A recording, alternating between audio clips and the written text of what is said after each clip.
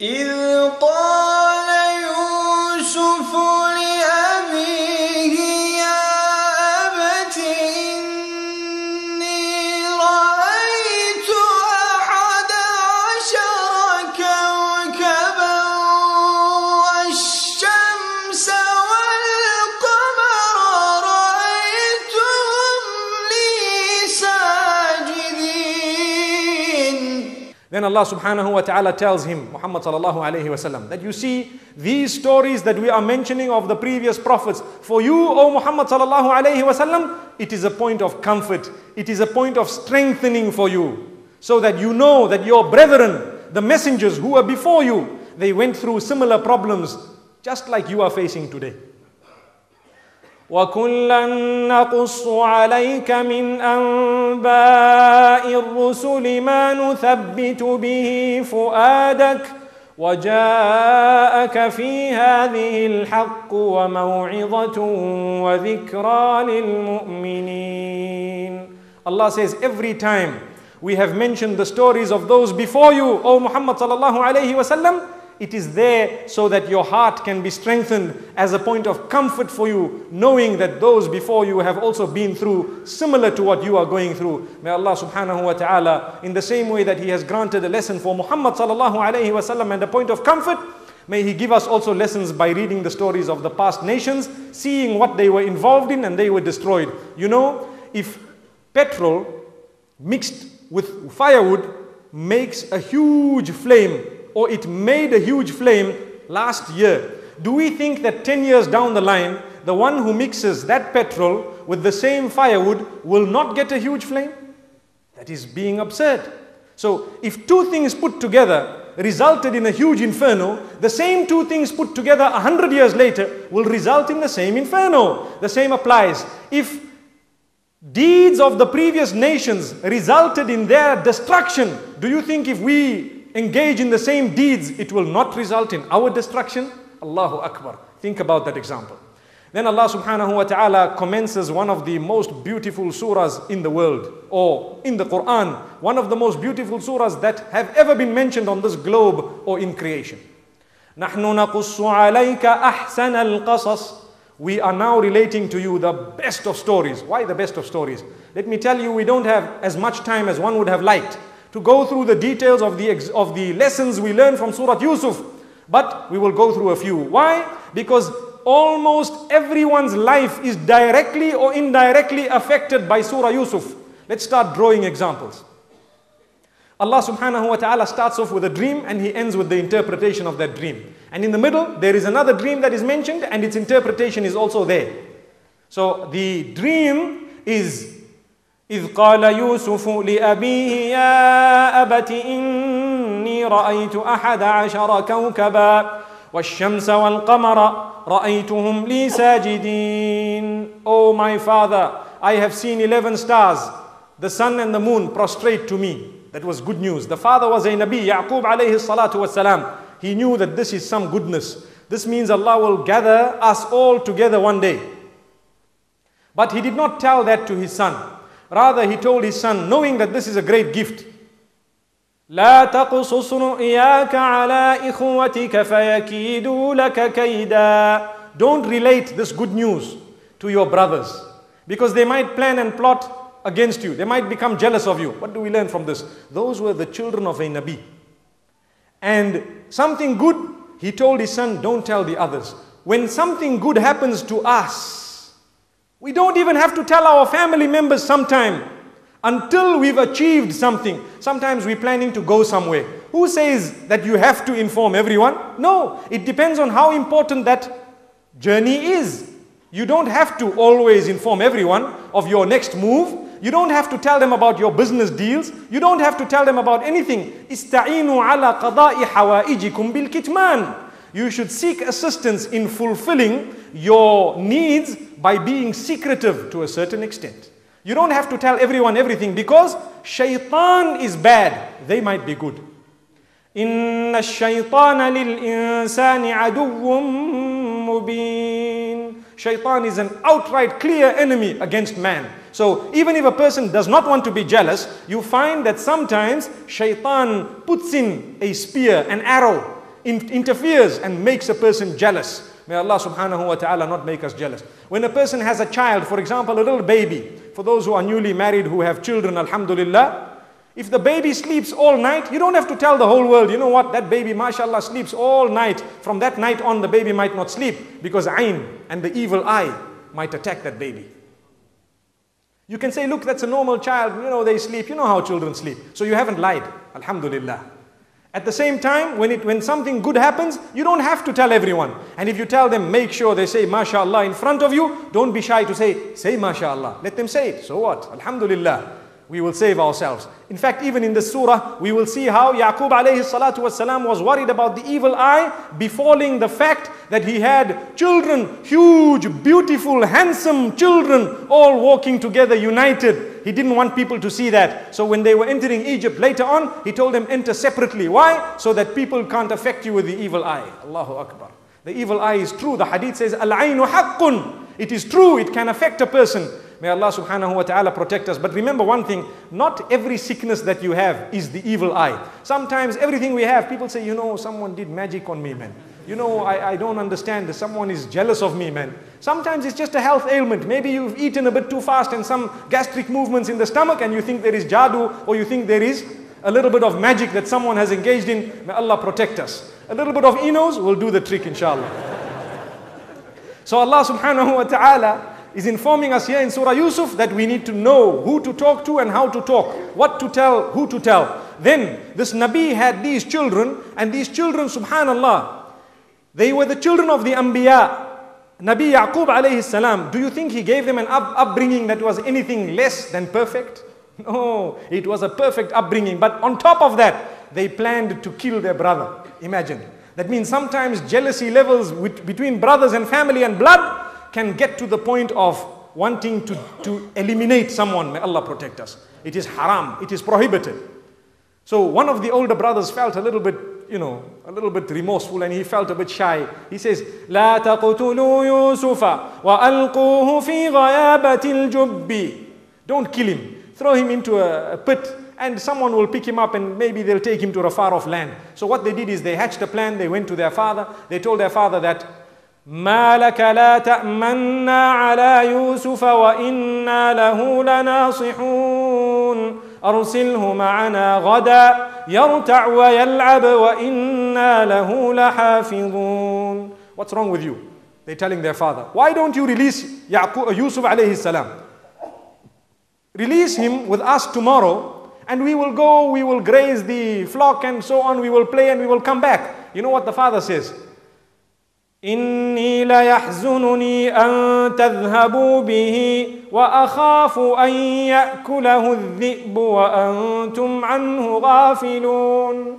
I fear if I send him with you, it will make me sad, number one, because he will be away from me. You will take him for the whole day, and there is a possibility that whilst you're not watching, a wolf might eat him. They used the same plan. They took him, they released him into that pit, and they came back with the false blood on a shirt, and they said, you know what? A wolf ate him, whilst we weren't watching. Imagine. The same thing the father suggested, they took it up, and they actually came back with the same words. How many of us are fooled by our children sometimes? There is a possibility. If a Nabi could be told that by his own children, do you think our children don't lie to us? They come to us from madrasa later on in the afternoon and say, you know what, today that sheikh, that imam, that teacher, he did this and that. We roll our sleeves and we want to beat up that imam by believing a child 5 years old. Imagine.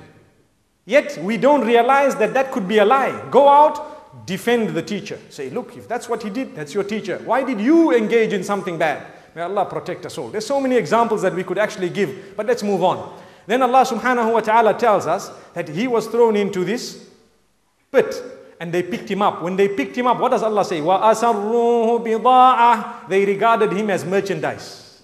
And they said, no, we'll make money out of this. You know, sometimes when we pick up lost property, what do we do? Very valuable. You pick up a blank check. It tells you 1,000,000 rands. What do? Very tempting. May Allah grant us iman. May Allah subhanahu wa ta'ala make us from amongst those who can hand it back. You know what happens? Sometimes, like what we read in the newspapers, in countries like these, you find you hand back a large amount of money to the cop shop, to the policeman, sometimes it disappears from there. But don't worry, so long as you didn't steal it. May Allah subhanahu wa ta'ala safeguard us. So the same applies here. These people, what do we learn from them? They looked at an innocent boy, a very handsome man. They said, no, we'll make money out of this. Come, bring him into this. They sold him at the next market. Someone bought him, a very wealthy man bought him. And in a nutshell, what had happened? The wife of this minister of Egypt had an evil intention when she saw this handsome man, handsome Yusuf, alayhi salatu wasalam. She says, you know what? He's a worker for us. He works for us. Let me advance sexually. How many of us are guilty of making sexual advances at the workplace? Let's be honest. This lesson comes from Surah Yusuf. Whether it is male or female is besides the point. The lesson is, don't ever make sexual advances that are haram, especially at the workplace. If someone is working for you, and don't think that this person here is actually under me, so let me try my luck. Allahu Akbar. May Allah safeguard us. Look at the example. Who would have guessed that we learned this from this surah? So Surah Yusuf, the Nabi of Allah, was actually someone attempted to lure him, and Allah subhanahu wa ta'ala protected him.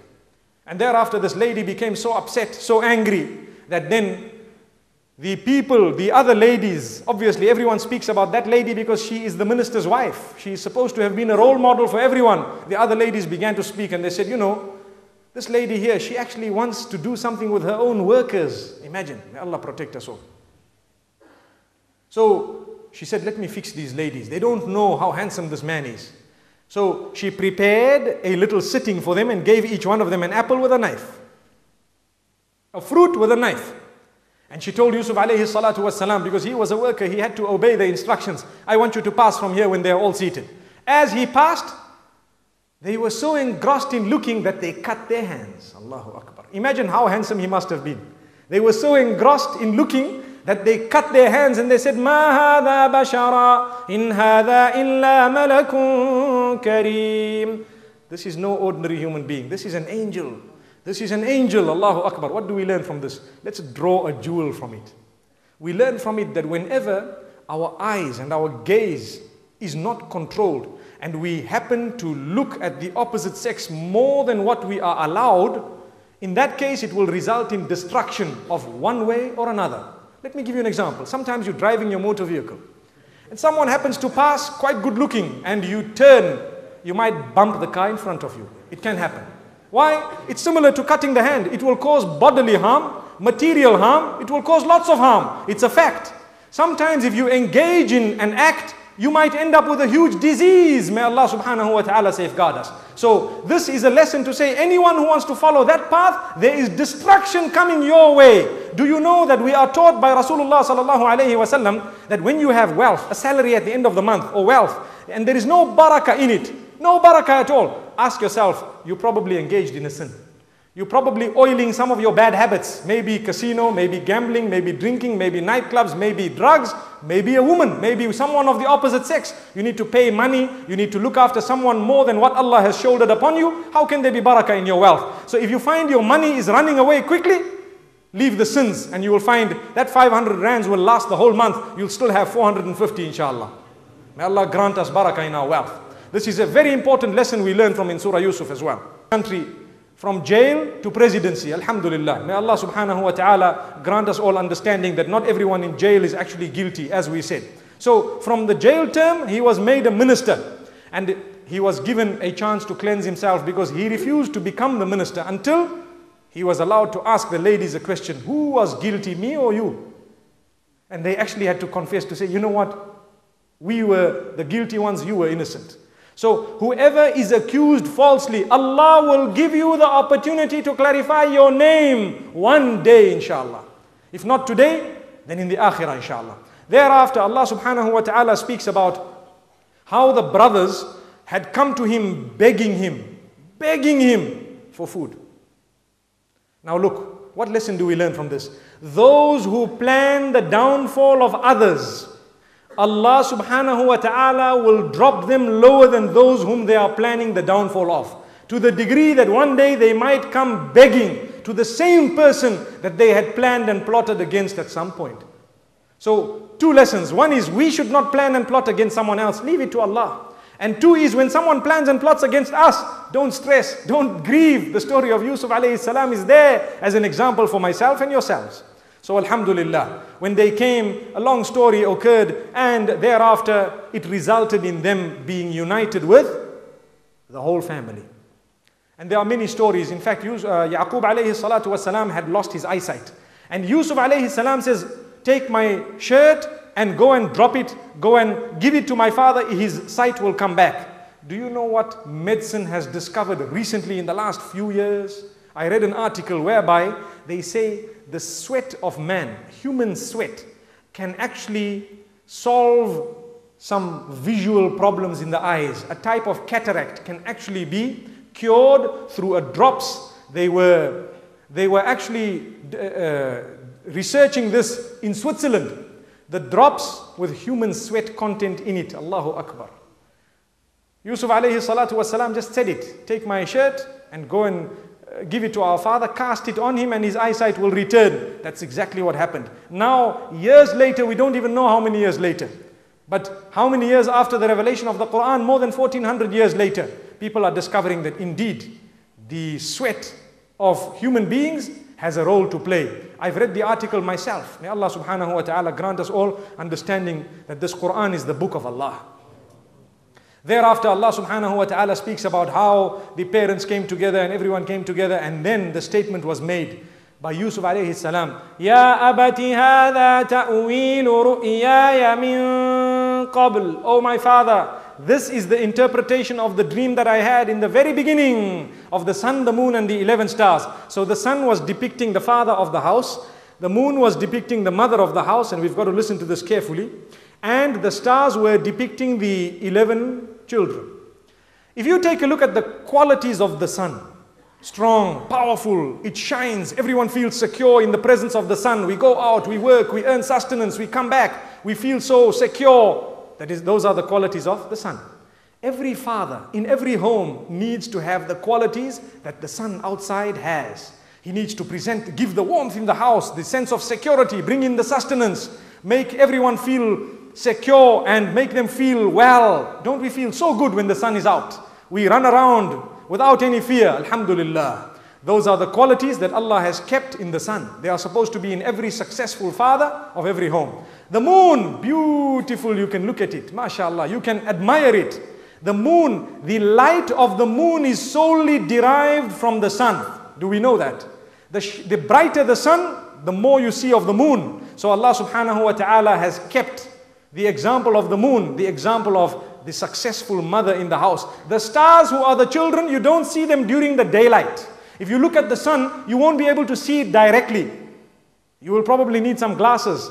That is the respect of the father in the house. Not to say we shouldn't look at him, but we respect him. But when the moon is out, the stars are twinkling, mashallah. It shows the closeness of relation between the children and the mother. Alhamdulillah. Let's try and understand this example. It's a very deep example. And Allah subhanahu wa ta'ala is telling us, successful mothers, amazingly, they should be having the qualities of the moon. Can I give you one more jewel that we extract? The moon goes through a 28-day cycle, precisely. Some days it's not there, some days it's there. The same applies to a woman. She goes through a 28-day cycle. Some days she is there, some days she is not there. May Allah subhanahu wa ta'ala grant us the true understanding.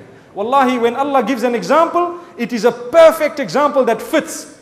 And if we think that it is not a perfect example, we need to revisit our intellect, because the Creator cannot make a mistake. The stars, alhamdulillah, we've seen. Now let me tell you, and we want to end with this. Inshallah, I might mention one verse of Surah Al-Ra'd, seeing that I've taken a little bit more time because it's an interesting surah today. Very interesting. Allah subhanahu wa ta'ala gives us yet another example.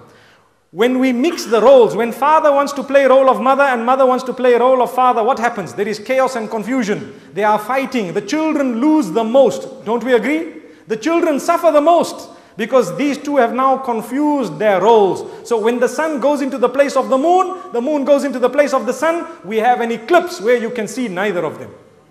Amazing. And what happens? The stars are nowhere to be seen when there is an eclipse. The same way, when we mix up our roles that Allah has given us, we have what is known as a social eclipse, chaos in the house. Allahu Akbar. May Allah subhanahu wa ta'ala save us from that sign of Qiyamah. In the same way that an eclipse is a sign of Qiyamah, we are supposed to be engaging in salah and istighfar and tawbah. When the eclipse is there outside, when there is a social eclipse in the house, that is also a sign of Qiyamah. We need to be engaging in istighfar and tawbah and salah until the condition returns to normal. That is Surah Yusuf. May Allah subhanahu wa ta'ala grant us understanding, beautiful lessons. In Surah Al-Ra'd, which we inshallah we will commence with tomorrow, we will commence speaking about it tomorrow inshallah. Allah subhanahu wa ta'ala speaks about how even the thunder praises Allah. يُسَبِّحُ الرَّعْدُ بِحَمْدِهِ وَالْمَلَائِكَةُ مِنْ خِيفَتِهِ. Even the ra'd, even the thunder, even the lightning, all these are creatures of Allah. They are declaring the greatness of Allah, engaging in the dhikr and remembrance of Allah subhanahu wa ta'ala, but we don't comprehend it. May Allah subhanahu wa ta'ala grant us all acceptance. Wa sallallahu wa sallama wa baraka ala nabiyyina Muhammad. Subhanallahi wa bihamdihi, subhanakallahumma wa bihamdik. Nashhadu an la ilaha illa anta nastaghfiruka wa natubu ilayk.